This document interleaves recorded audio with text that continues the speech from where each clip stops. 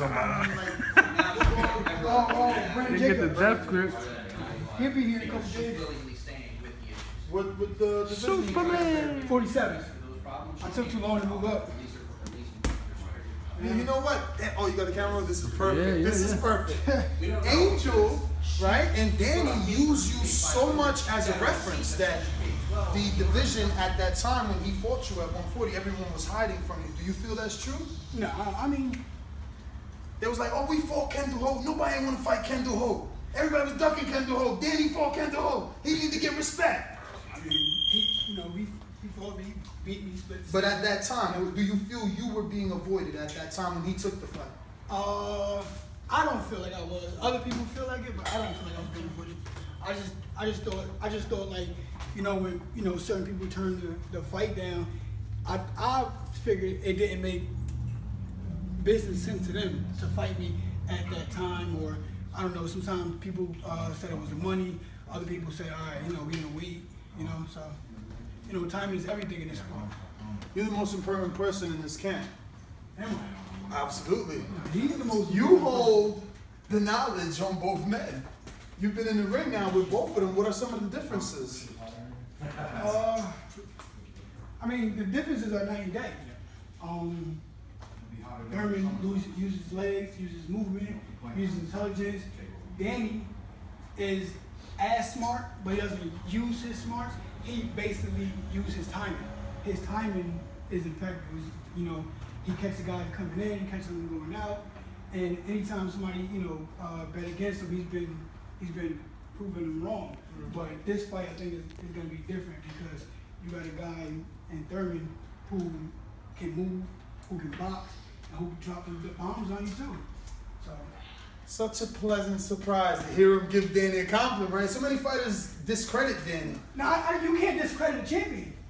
I don't care who he fought, who he didn't fight. You look at the blog and everybody says he's a cherry picker.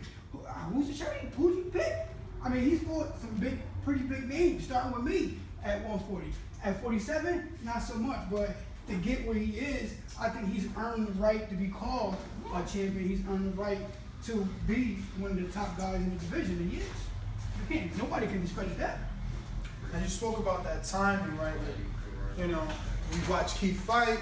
Sometimes he gets into those exchanges. You think about that Porter fight, right? He called Porter with that two-piece in an exchange. Is that where the timing could become dangerous? Should he not do that? Should he be more like a fight from the outside? I don't want to really name a fighter name, but someone from the outside, kind of pecking away with the jab and dropping the 1-2 occasionally, but staying in the I think that's the safe bet. But we all know Keith Thurman, he got big balls. He's not going to do that. He's probably going to do it for a while, but at the same time, if he wants, he can get in there and bang it inside with Danny and disrespect the space. Most old school trainers will tell you, a person with power, what you do? You smoke him, so he can't use the power. So if he wants to get inside and bang with him inside, as long as he protects himself, he can do that too. You can make Danny uncomfortable. I mean, we've seen fights where like he wasn't doing too well because he was uncomfortable. And Keith makes him uncomfortable. That's helping Danny, in my opinion, that's helping him. But at the same time, Peterson made him uncomfortable, and it was a tough fight. So because of the abilities that Thurman has, he can do that, or he can make it a boring fight from outside. They can move, stick, pop, and fight safe. When you fought Danny, do you think that he has the power that can carry up? A lot of people are saying that. Especially Keith says he's not a real welterweight. He's a 140-pounder. He's moving up. I'm a real welterweight. I'm going to show him what real welterweight power is like. Can Danny's power move up? When you felt it at 140, did it give you the indication that, yeah, maybe he can carry it up 7 pounds? You know what it is? It's all about who you fight. Because, I mean, the softest punchers in his game have knockouts. So at the end of the day, it's all about who you fight. Some guys, no matter how hard you hit them, are just not going to go to sleep. They're just not going to go anywhere. Then you got some guys, you can get in there and you can tap them and go.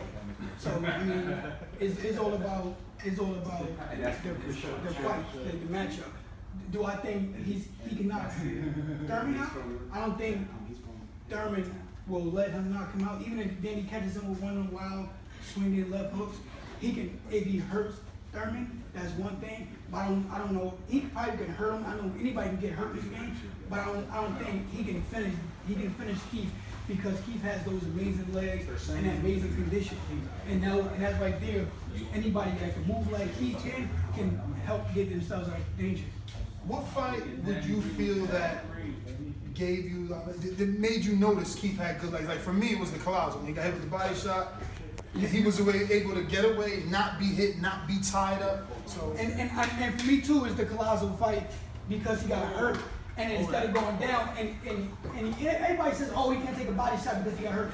That doesn't mean he can take a body shot. He didn't go down. He was visibly hurt. And what did he do? Like a champion, he overcame his what he was going on in the ring. Adversity. I don't understand that either. If you're champions have to be a champion, you have to overcome adversity, and he did that. Yeah. He stayed I don't get that. It bothers me that they even say when Cotto get hurt. Even when Cotto get hurt, what Cotto do? Cotto will box and stay away from you, and until he regains his confidence. It's intelligent. That's boxing. It would be dumb to say, I'm hurt, let me exchange with someone. And then when that person who's hurt and gets knocked out for exchanging, they're like, oh, it was inexperience, he should have clinched. Exactly. It's damned if you do, damned if you don't. You can't please people in boxing. Yeah. No matter what you do, you can't make people in boxing like that.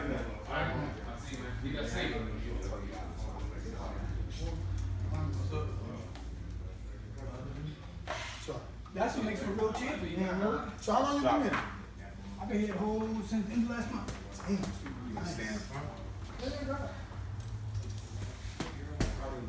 Patreon, we don't need no mic. Behind the scenes.